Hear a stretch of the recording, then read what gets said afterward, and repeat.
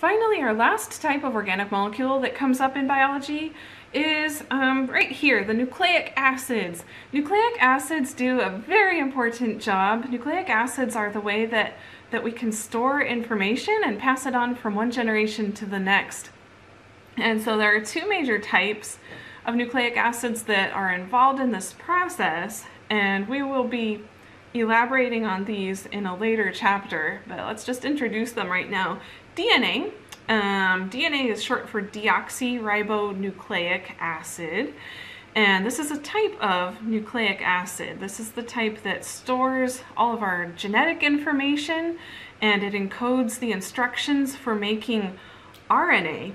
So RNA, coming down the list here, RNA is another type of nucleic acid. And RNA contains instructions for making proteins, which we just learned about. So this is kind of an interesting connection. Since proteins, it turns out proteins direct most of life's processes, like we just saw. What do enzymes do? Enzymes are a type of protein. Okay, ultimately, the DNA is directing a lot of life's processes. So DNA encodes information for making RNA.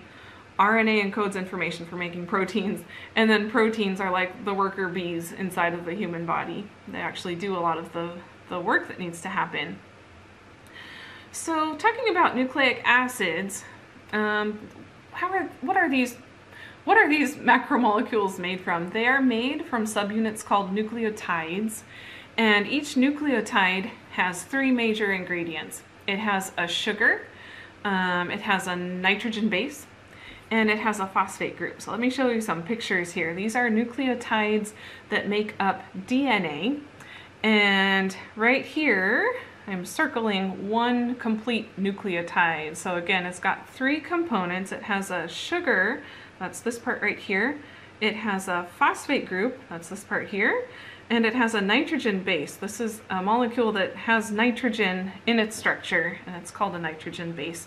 That nitrogen base is the thing that differs from one nucleotide to the next. Okay, they all have in common the sugar and the phosphate group, but that nitrogen base gives different characteristics to each nucleotide. So in DNA, there are these four different nucleotides are possible, and a lot of times they get symbolized just with a single letter. This nucleotide is adenine, which would be symbolized with an A. Thymine gets symbolized with a T. Cytosine with a capital C, and then guanine with a capital G. The structure of DNA, so if we take these nucleotides and connect them together, the overall structure of DNA looks something like this. So what ends up happening is there are connections between individual nucleotides. So right here is one nucleotide that has been circled. Right below it, here is another nucleotide that I'm circling. Okay, right below it, here is another nucleotide that I'm circling. So you can see they've got connections. Covalent bonds have been formed between them. And that whole chain of nucleotides tends to pair up with another complete chain of nucleotides that have been strung together. So DNA ends up being what we would call double-stranded. And what is it that holds together these two strands? It's actually just hydrogen bonding between the nitrogen bases. So if you look in the middle, okay, let's just take a look at this one. This adenine is hydrogen bonding with a thymine from the other strand over here. So those hydrogen bonds help to stabilize this whole structure. And there are hydrogen bonds between each of the bases. Okay, some of them have 3 hydrogen bonds, others have 2 hydrogen bonds. All right, so in DNA, these are the basic pairing rules. Adenine likes to hydrogen bond with thymine and vice versa. And guanine likes to hydrogen bond with cytosine and vice versa. Okay, so A always pairs with T, G always pairs with C. If we're talking about RNA, how is its structure different? Well, interestingly, RNA doesn't form double strands usually. Usually it's just a single strand of nucleotides. And the big difference is that the sugar it's a different sugar molecule. Instead of being deoxyribose, it's just ribose. So a slightly different sugar molecule involved. And then the other difference is that, I should be pointing over here to RNA. The other difference is that we don't have any thymines. Instead, we have uracil. So this is a different nitrogen base that shows up in RNA.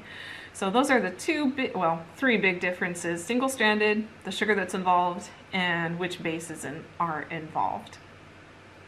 Okay, before we completely wrap out this section, there's one other nucleotide that's very important.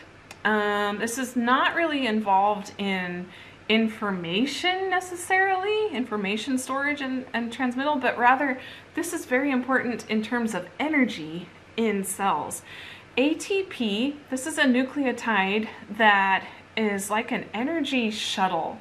It's the way that energy can be sort of retrieved and made use of very quickly inside of cells. And we'll be seeing this molecule a lot, so I just want to mention it here before we end the chapter. And it's very similar to adenine in RNA, but it's got a couple of extra phosphate groups attached. And the fact that there are phosphate groups attached, let me get the picture up here. See how there are 3 phosphates connected all together? This is kind of interesting. It's really hard to take a phosphate group and shove it up against another phosphate group because they both have these giant negatively charged electron clouds around them. So it's really hard to bring them close together. This is kind of like compressing a spring.